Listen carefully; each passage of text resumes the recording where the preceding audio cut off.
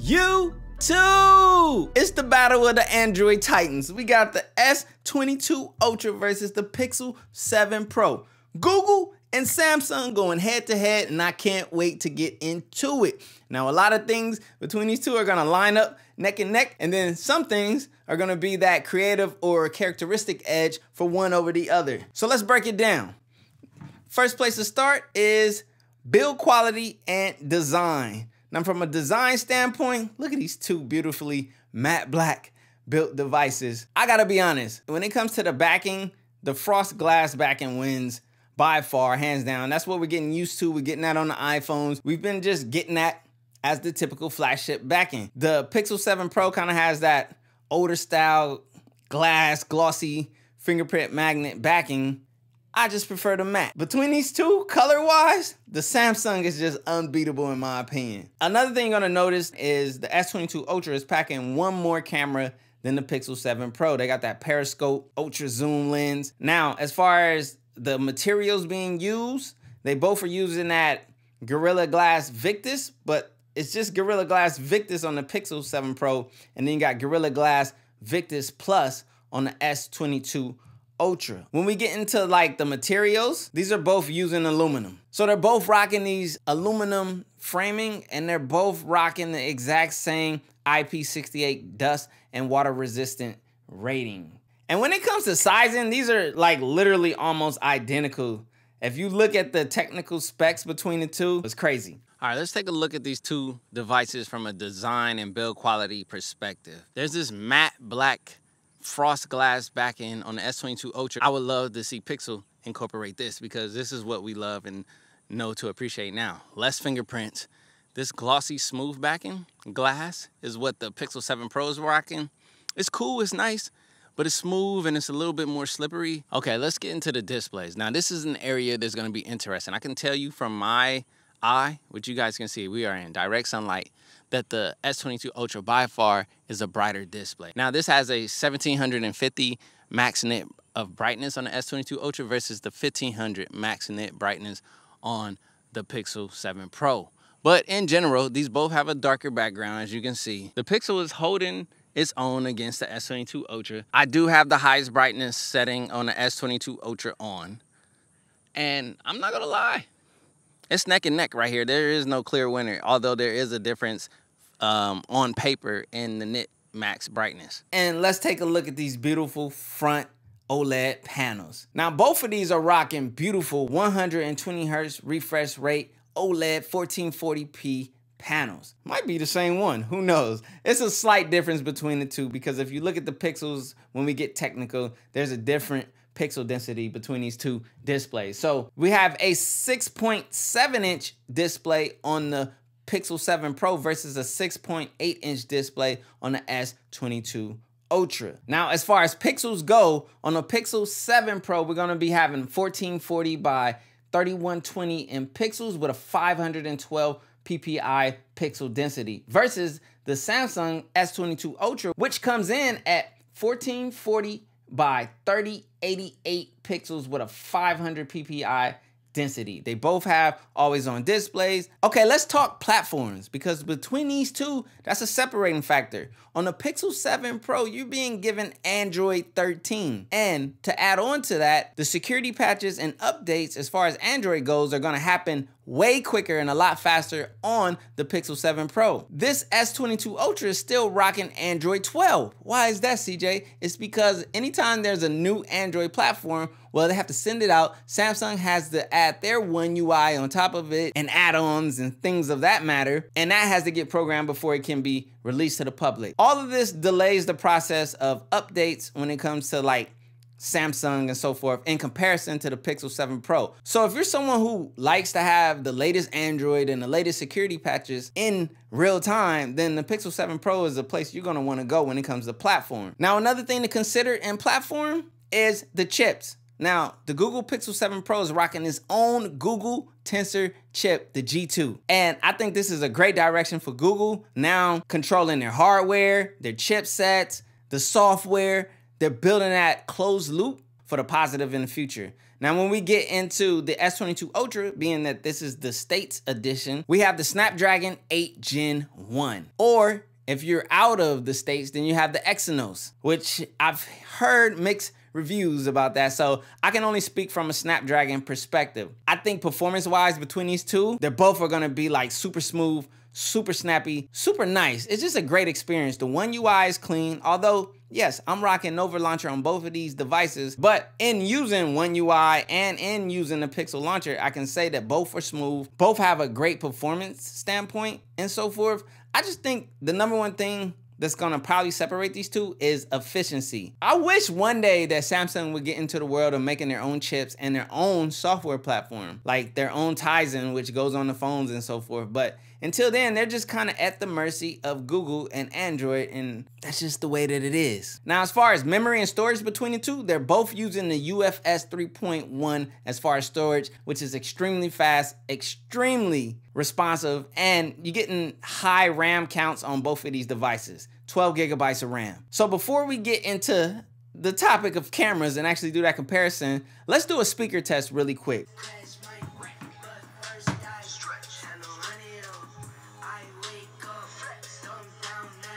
Now, I just want to note that a lot of people were complaining about the speaker set on the S22 Ultra in comparison to the previous Galaxy Note devices. We know that this isn't the Note, but this is what's essentially portraying the Note going forward. So let's continue.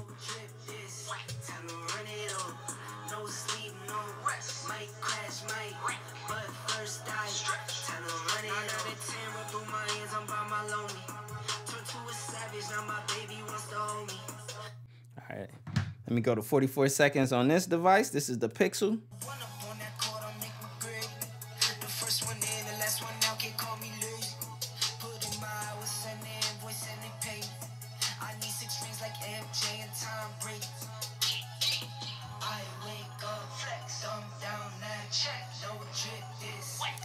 Run it up. All right, that's at 118. Let me go back to the Galaxy S22 Ultra.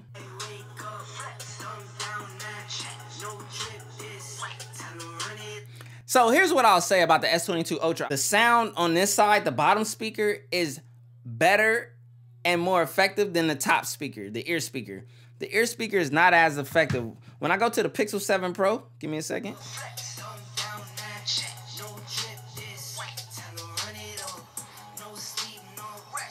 So it's kind of like a similar experience as to where it's not as balanced stereo speaker wise. Okay, I'll say this. I feel like the low end is more apparent on the Pixel 7 Pro than it is on the S22 Ultra. And that's probably what's attributing to like that more thinner sound feel out of the S22 Ultra versus the Pixel 7 Pro, which has a little bit more low end. Pixel 7 Pro audio seems to sound a little bit more rounded, but I don't know if it's better. It's a real funny thing, but since I have YouTube open from a display perspective, I'm gonna press play on this video. We got the Pixel 7 Pro in my left hand and then the S22 Ultra in my right hand. Now I'll say this, the colors pop more on the S22 Ultra versus the Pixel 7 Pro, but I also feel like the Pixel 7 Pro has a great like color representation and balance. And then, you know, Samsung, they always have that extra vibrant, extra saturation, which goes on to their display. So, I mean, both of these displays are great either way you go. Okay, now that we've covered the display, the build quality, platform, and so forth, let's talk about cameras. Now, this is an interesting part because we got 3 cameras versus 4, but we're only gonna do the 3 cameras versus the 3 cameras from the physical test when I take you guys outside in a second. But let's get technical and talk a few specs. First off, the front-facing camera. Now, the S22 Ultra has a massive 40 megapixel front-facing camera, which I don't think anyone is competing with that at this point. And the Pixel Pro is only rocking a 10.8 megapixel sensor front-facing camera. Now let's go to the rear where things are still even interesting because the S22 Ultra has a whopping 108 megapixel main wide-angle camera versus the Pixel 7 Pro's 50 megapixel wide-angle main rear-facing camera. That's a big difference. Now, when we get into the telephoto cameras, it gets interesting because the Google Pixel 7 Pro's telephoto camera is rocking 48 megapixels versus the 10 megapixels of the telephoto lens on the S22 Ultra. And of course, when we get into the ultra wide cameras, both are rocking that, I guess, standard. Probably every smartphone is using this 12 megapixel ultra wide camera. Now let's go outside and put them to the real test.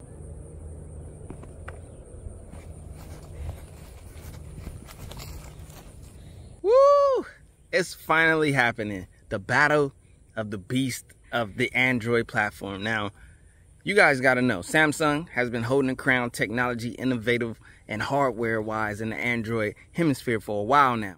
But then we have the Pixel 7 Pro stepping its game up in the hardware section. Because personally, I feel like the Pixel experience delivers on the software experience front in a way that's more pleasing to me personally in the Android world. But a lot of people are huge fans of Samsung, myself included, and what they offer, because they always stack a ton of features in their UI that they put on top of the Android platform.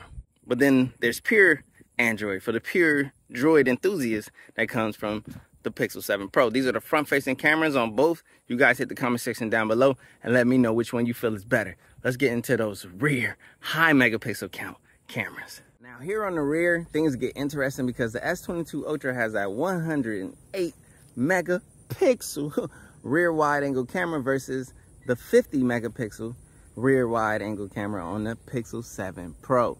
So, you know, at the end of the day, it's all pixel binding and so forth, but essentially the S22 Ultra should be smoking any and everything on the market. So you guys hit the comment section down below and let me know, is the Pixel 7 Pro holding its own and getting a slight edge, or is the Samsung S22 Ultra maintaining its status? Okay, so we got the Pixel 7 Pro's 5x telephoto versus the S22 Ultra's 3x. So it's hard to get an equal, you know, focal distance, considering that one is just a lot more zoomed in. But you guys let me know which one has a better quality.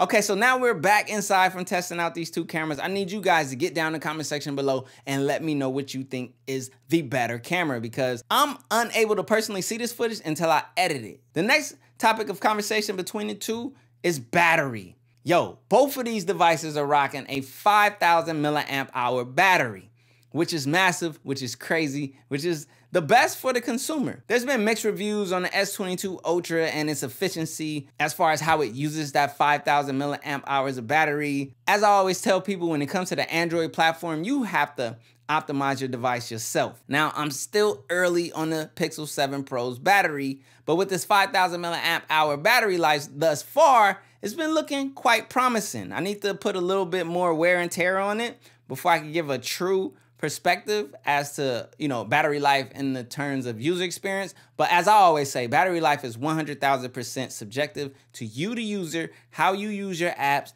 your screen brightness, your amount of notifications, your sounds or no sounds. There's so many different factors, whether you choose to use Bluetooth devices and so forth. So there's no real way to kind of lock in and gauge as to how well these 5,000 milliamp hour batteries will do for you. But nevertheless, these are packing really big, massive batteries, respect. So now we just have to talk about the most important topic of discussion between these two, and that's user experience. What user experience will you look to experience going in between these two devices? Because it's actually quite different. Reason being, S22 Ultra, you're getting a One UI overlay versus the Google Pixel, which is that pure Android Pixel launcher. Now on both of these devices, I'm rocking Nova launcher, because that's my launcher of choice. I just like being able to customize my device on the Android platform to my liking. I like a lot of apps on the bottom rows, so that way I don't have to have a ton of apps taking up my display. That's why I do it this way. And I'm also able to do better custom folders. It just gives me more tweaking to the Android experience that I appreciate. Now, a lot of you guys out there may be huge fans of the One UI setup because it gives you a lot of features, especially a lot of features early ahead of the next Android release. Because I think Samsung, they take note to the fact that it takes them a bit longer to get to the current Android platform. So they'll probably look at some of those features, or they'll create those features, let's be real, and then Android will implement them later. So I love that about the One UI Samsung experience. There's always a ton of features and you can never run out of things to do on these Samsung devices. They just pack them heavy. So that's like a huge plus to the user experience when it comes to Samsung. Now the difference is on a device like the Pixel 7 Pro, you're dealing with that Pixel launcher, which is what we like to call pure Android, which is a clean version of Android. No overlays, no One UIs, no this, no that. It's just pure Android. That experience is very clean, very smooth, very much butter. Not to say that you don't get a butter experience on the S22 Ultra or with One UI. I just find that the pure Android, the Pixel launcher, is probably by far the cleanest Android experience from a user experience perspective that you can get on the market. And I love that, and I appreciate that, which is why I kind of refer to the Pixel as the Apple of Android. Now, you can add on to that. You can create whatever you want and build that out to be whatever custom experience you want it to be. As you see, I use Nova Launcher, and I create this beautiful setup and experience that I like on my Pixel device. Either way, between these two devices, the Pixel has come away from its previous buildings. They're getting closer and closer, and they're catching up from a hardware perspective, that is. And I appreciate the effort. I think they can go even further from the hardware build perspective. As you guys can see between these two, there's one that's looking a little bit better than the other from a build and design perspective, in my opinion, and that's the Samsung. I love this Phantom Black. Not that I don't love the design of the Pixel, I just feel like the Pixel can up it. Give it that true flagship quality feel and look, and seal the deal and package. I think Google needs to jump in, like literally take a risk and build like a top quality Pixel, because it deserves it. It's such a great user experience. Give the people what they're used to on other flagship, Android devices, or what the favorite is, which tends to be Samsung. Give them a similar experience on the Google Pixel 7 Pro. Now, another separating factor between these two is going to be price. The Pixel starts off a lot cheaper, and that could be the reason why the materials are different. But me personally, from a user experience perspective, between these two, it's so close, it's so neck and neck, it's so much more about the experience you are expecting on Android, because it's two different experiences. You got the pure, the clean, the fastest to update, the fastest to get security patches, the smoothest, in my opinion, that's offered on the Android platform. Some of the best cameras. Let's just keep it a buck. And honestly, I feel like the Google Pixel should be the top Android device, but I think Google needs to put a little bit more effort to make sure that that is 100% the case. Now, the S22 Ultra is a long favorite. The Samsung experience, the Samsung Knights, they stick behind it year after year, and they support it. I mean, this thing has an S Pen, for goodness sake, which changes and adds on to a totally different experience, which I do love. I'm a Galaxy Note user, so I've been rocking with Samsung for a minute. But this is on Android 12. We are currently on Android 13. It takes a bit longer to get those updates and patches, which is why I say it's really about you and what Android experience you feel you deserve and want. Oh, and let me add this. Give me Samsung's hardware and Pixel software on any day, and I'm the most happiest person on Android. On that note, hit the subscribe button and also turn on the bell, because if you don't turn on the bell, your subscription is not the same and you can actually miss this dope tech content. You wouldn't want to do that. I know I wouldn't.